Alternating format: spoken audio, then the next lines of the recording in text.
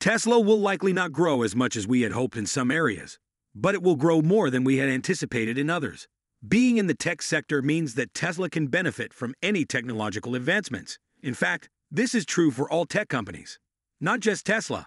Technology is advancing quickly, leading to breakthroughs and changes that not only boost sales but create even more opportunities for these businesses to grow. These businesses may even be in the next bubble, but they don't always seize these opportunities as much as they should. Take Microsoft, a behemoth in the technology industry. For instance, they sold the IBM-compatible operating system, which at the time was far from the best operating system on the market. However, it meant that software developers could create programs for multiple systems, which allowed Microsoft to beat Apple because there was so much more software available. Microsoft also sold other software, such as Word, Excel, and the rest of the Office suite. Then, the internet arrived, and Microsoft wanted to get on board. Netscape had developed a browser with a fantastic new interface for browsing the web, so Microsoft joined the fray and released Internet Explorer, taking Netscape head-to-head.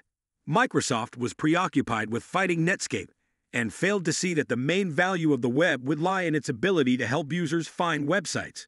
Many businesses are attempting to provide as many options as possible for finding what you might be looking for online through directories and search engines with various algorithms. Nevertheless, the value lies in the promotion of other services and advertising, because many who use search engines leave websites instantly to visit the ones they were looking for. It makes sense for businesses to keep visitors engaged. That's why sites like AltaVista are designed to get as many page views and maintain a high user base as feasible. Google eventually released its own browser, Chrome, which reduced Microsoft's market share along with their own suite of word processors, spreadsheets, and email. Google was competing back at Microsoft, but distracted that they didn't see Apple was hanging by a thread at one point before Steve Jobs returned and tidied up the company before eventually launching the revolutionary music player that Google eventually monetized people leaving their site with pay-per-click advertising. Then Google came about with a simple search bar and very little else on the site. Google also used a new algorithm called PageRank, which was mainly about the popularity of a website from other sites linking to it. Google quickly entered the market with Android, and Microsoft again made a huge mistake by entering the phone operating system market too late. As the industry developed, new software concepts emerged, whereby Microsoft could charge a yearly fee and charge customers for always having the newest version of the product. Other developments included the cloud movement, which allowed users to access all of their files from any location. Products like Google Drive and Microsoft Azure were well received. But Amazon was also a strong competitor, who was able to achieve great success using AWS. You never know unless you test cloud-based services. But Amazon wasn't just sitting around all this time. They even released their own phone with an operating system of their own, which was a complete flop. With the advent of computing, these tech companies jumped on Apple II with iCloud. While some of their cloud businesses did much better than others, they were all in the tech space to at least try to provide their customers with some kind of service. Other new technologies, such as streaming Netflix and Spotify, also emerged at this time. With Apple TV and Apple Music, Apple joined that trend. Tech businesses like Google and Amazon are also presented with ongoing chances in new industries. Their task is to create their own version of these opportunities, utilizing their current technology and brand in a way that complements it. Microsoft attempted to compete with Google by investing billions in their own search engine, Bing. They also made an unsuccessful attempt to compete with the iPod by releasing an M3P player. But despite this, some users of Bing continue to use it. Additionally, Microsoft acquired Nokia and now holds a small market share in the mobile operating system industry too. Except for when a new wave of technology arrives, Bing is probably fairly profitable and search is just such a huge cash cow. Just ask Larry Page. It is an established brand with a place, but it isn't going anywhere. Microsoft might be able to leave it to evolve into the next revolution, but that would only be possible if it remained in the naturally.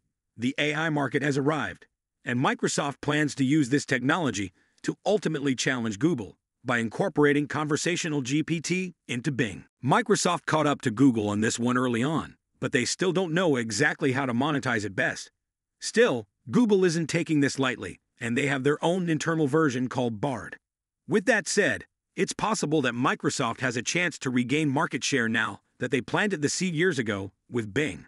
Similarly, Apple Siri and Amazon's Alexa seem like obvious brands who explore the AI capabilities. But both are relatively disappointing compared to ChatGPT. How does this relate to Tesla, you ask? That must have been the longest I've gone without mentioning Tesla. Tesla began as a firm that fought climate change before branching out into electricity and automobiles.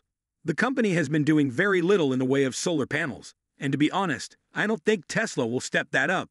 I think solar panels will probably be left to the Chinese and Koreans. The industry is too small for Tesla in comparison to the rest of the potential, and with all the hassle that comes with installation, it's not a tidy business. Instead, in terms of energy, Tesla is finally branching out more with megapacks and has figured out how to bring down the cost significantly so it can compete. Although power walls are mostly convenience products, if they might convert to off-sales and reduce the cost by almost half, it would be a fantastic product for a lot more homeowners. Giga Novato will be the largest building in the world when it is completed because it takes that much space to make that many 2170 cells. Tesla was doing well with the Model 3, but the batteries were very capital-intensive and difficult to ramp up. However, along the way, LOP sales suddenly started ramping and had many advantages that made them suited to electric vehicles. Since Tesla was well-positioned to take advantage of this new technology, it built a new Model 3 factory in Shanghai, where cells are made, and shortly after that a Model Y factory for the same purpose. This allowed Tesla to triple production without having to construct a second, much larger Giga Nevada, which was not going to be a long-term viable solution. While Tesla has clearly outlined their missions, the plan never goes straight forward. Rather, it's more of a zigzag, and sometimes you go backwards before you get further ahead. For example, for all we really know, FSD may not be ready by 2030 or so. It could take that long. Tesla also decided to build sales in-house, similar to Microsoft developing Bing. Although the 4680s are not yet successful, Tesla has established themselves as a cell manufacturer and can later benefit from any new technologies that may arise, which in this industry is highly probable. Does incredible feats. But there's a significant leap until it can make, perhaps, 1,000 consecutive flights without assistance. In the meanwhile, new technological advancements or waves, like robots, may emerge. It's possible that Tesla may use FSD technology in robots rather than robot taxis. Like Microsoft with Bing, Tesla is an asymmetric investment company. Investors place their chips on a variety of bets, some of which pay off handsomely, some of which don't. Unlike gambling, though, Tesla doesn't lose its chips if a bet doesn't immediately turn profitable. Instead, it can remain there until a particular technological advancement changes the rules of the game. Trying to spread enough bets is the key to investing successfully and seeing one of your futures come true. Just as I once believed that electric vehicles would become popular or that Bitcoin would be a fantastic form of scarcity. Eventually, though, something will happen, and these investments will gain significantly more leverage than they did 10 or 20 years ago. Just as we don't know what lies ahead. But we do know that Tesla has accelerated itself into a number of areas and is becoming the technology company of energy and transport to very big industries. Microsoft had a business plan to turn products into a services pricing, start cloud computing, make an AI search tool. No, we may not know what the future holds, but it seems like everything Tesla is doing is headed in the correct path. The world may not go in the direction we believe it should to reach where they want, but Tesla will be able to flow with the tide and develop through it in one way or another.